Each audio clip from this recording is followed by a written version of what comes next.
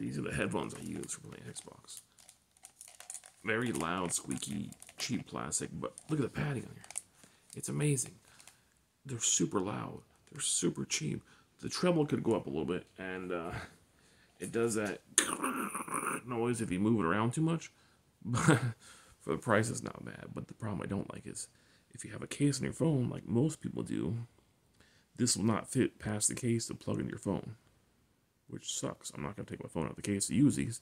It'd be nice if, run must, you would just not make this area right here so big, and then I could just listen to things on my phone in comfort, and this blocks out like 90% of the sound because they cushion so well.